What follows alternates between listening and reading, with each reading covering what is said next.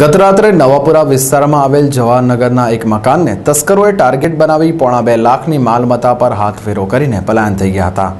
વડોદરા શહેરના નવાપુરા વિસ્તારમાં આવેલ જવાહરનગર સોસાયટીમાં રહેતા નીલાબેન શાહ પોતાના ઘરના અંદરના રૂમમાં પોતાના પરિવાર સાથે સૂતા હતા।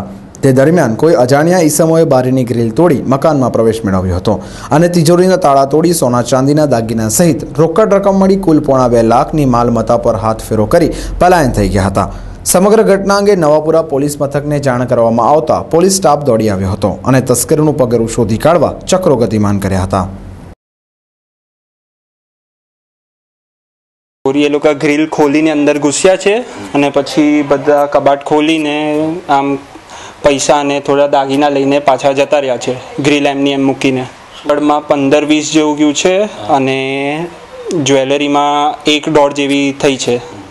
પાછળના રૂમમાં સૂતા હતા જ્યારે ચોરી થઈ ત્યારે, અને હું ઉપરના રૂમમાં સૂતો હતો અને 3 વાગે હું નીચે પણ ઉતર્યો હતો, પણ ત્યારે કશું થયું નહોતું।